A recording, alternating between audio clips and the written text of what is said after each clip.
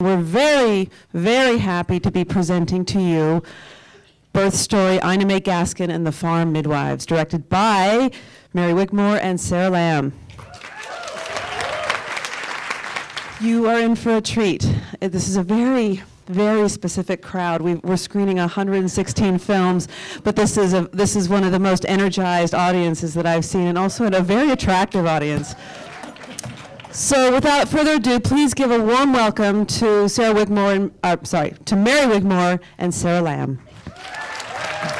This is also Margot, who was born during production. Thank you so much to DOC NYC for supporting our film, and it's so exciting to be back in New York. We both used to live here, so it's kind of a dream come true to show our film here.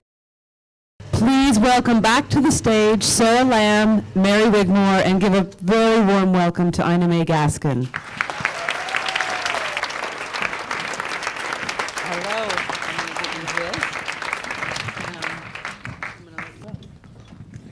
So, wow. There haven't been that many standing ovations here at the festival. We filmed 2 births, and we want to recognize Heather Chan, who is here, who is in the very first scene of the film. And she was gracious enough to allow us to be at the birth of her 3rd child.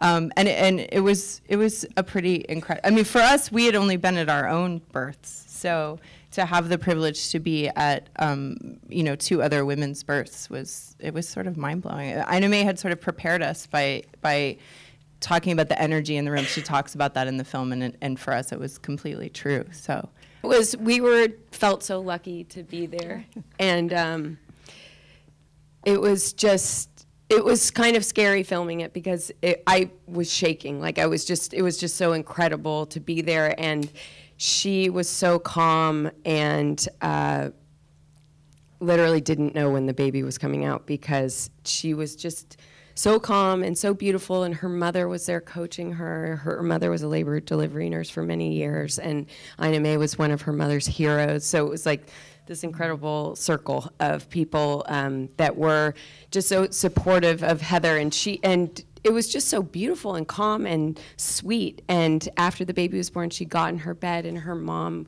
brought her chicken soup, and she ate chicken soup, and she had her 4-year-old next to her and the baby right there. And I just had never seen anything like it.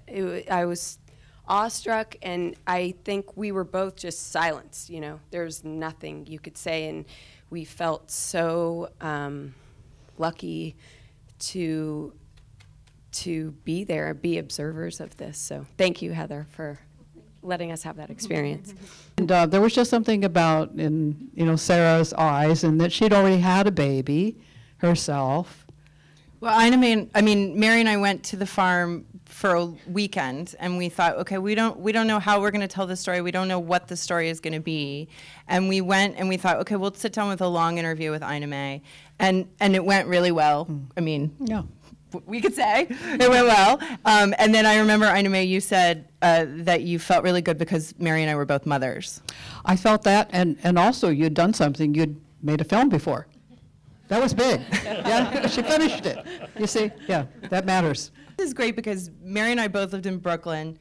Our friend Carla, who's here tonight, gave me the book when I was pregnant, and said, this is the book that I think everyone should read. This Spiritual Midwifery. May's written several other books, as you can tell from the film. And then the same thing happened when Mary got pregnant. I gave the book to her, which I think happens a lot. Probably there are people here tonight. If somebody gave you a copy of Spiritual Midwifery, raise your hand.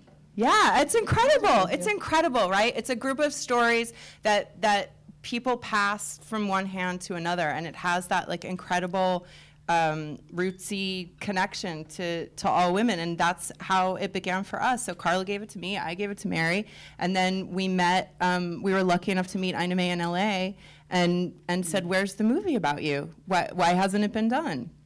And I had a young son at the time, and I said, "Mary, you'll never believe I met May, and there's not a movie about her." And Mary said, "Well, let's go make it." Well, I think that most of the babies that we attend now are, well, let's say, maybe a third that we're doing now, maybe almost a half are Amish, so we go to them because, yeah, you don't travel to other people when it's horse and buggy. right? But most of the others are traveling to us. You know, community is not so big as it was in the 70s when we were, you know, videoing most of that archival footage that you saw. And so people can come from, you know, Egypt, Turkey, And then they come and Indonesia. I I mean- mean, yeah. But New York, Chicago, whatever. And usually it's because they can't find the kind of birth they want where they live. I think that anybody that could get the birth they wanted in Alabama would be happy to stay there, you see. But we have to get midwifery legal there. If you're a nurse midwife, you are technically legal, but just try and find a hospital that'll hire you. I teach a lot of the nursing instructors from the technical colleges bring their students. And we can feel the change that's taking place, you know, as that C-section rate goes higher and higher and higher, and people really start to think, that can't be right, yeah.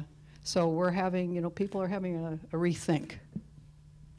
There are some countries where the C-section rate is, it's Brazil. Yeah, Brazil. Well, China has probably the highest overall. It's over 50% now.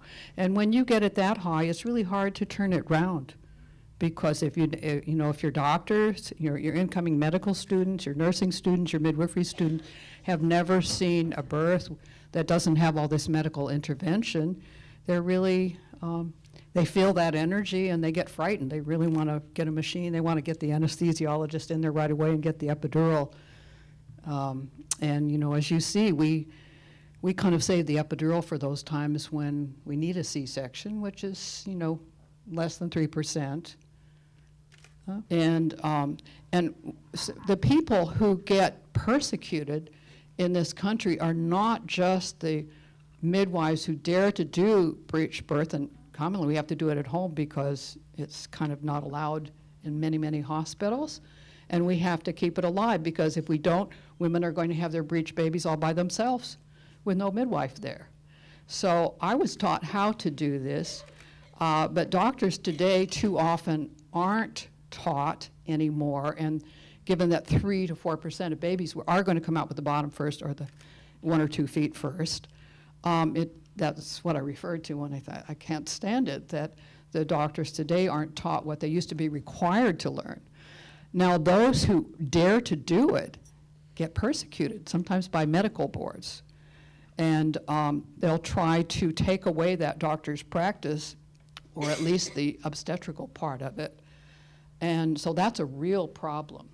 And we've also had to think a lot about, you know, all of our friends, many of our friends say, I really wanted a natural birth, or I really hope I have a natural birth. And it, you know, it can be in the woman that she wants that, but it has to be also in the care provider, that the care provider understands how to facilitate that.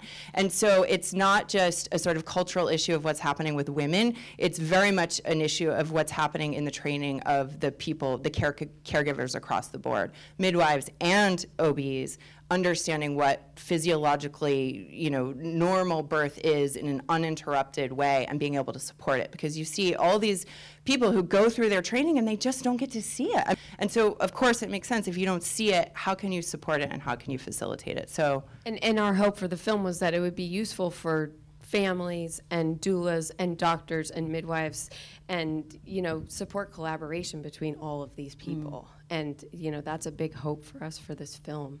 We have these funny habits that are really the product of at least half a century of midwives having no say about birth. And actually, the midwives of 100 years ago knew a lot more than people give them credit for. Ladies, thank you, Ida May. Thank you, guys.